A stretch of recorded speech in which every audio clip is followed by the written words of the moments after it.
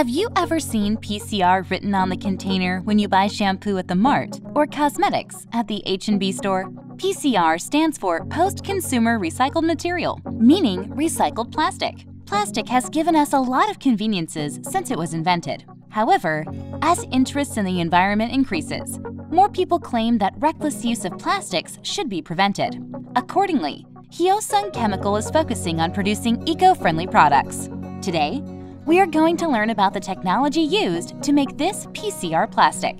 Last time, we learned about MR first.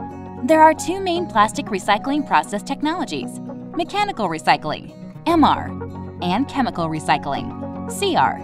Mechanical recycling is a method of recycling waste plastics after collecting them, converting them into renewable raw materials in the form of pellets by sorting and separating, crushing, processing, and molding. This process is the most widely used method these days, since it emits the least amount of carbon and costs less. Using this technology, Hyosung Chemical is producing multi-use trays made from food containers used in sports stadiums, and also PET film containing more than 99% of eco-friendly raw materials. What is chemical recycling? Unlike mechanical recycling, chemical recycling is a method of recycling waste plastic products by decomposing them with chemical methods such as pyrolysis and depolymerization, then refining and returning them to their pure raw material state. Pyrolysis is a technology that breaks down waste products into basic raw materials such as oil, naphtha, and hydrocarbons by heating them at a high temperature in an oxygen-free state.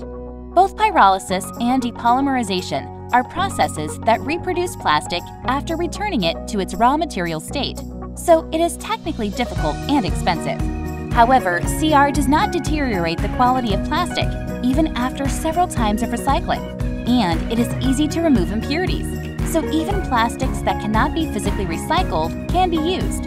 In addition, it can also reduce carbon dioxide emissions from plastic production. Since most waste plastics cannot be mechanically recycled due to contamination or added dyes, chemical recycling is becoming more and more important.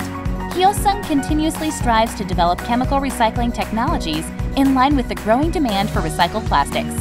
Now efforts to preserve the nature are a must, not optional.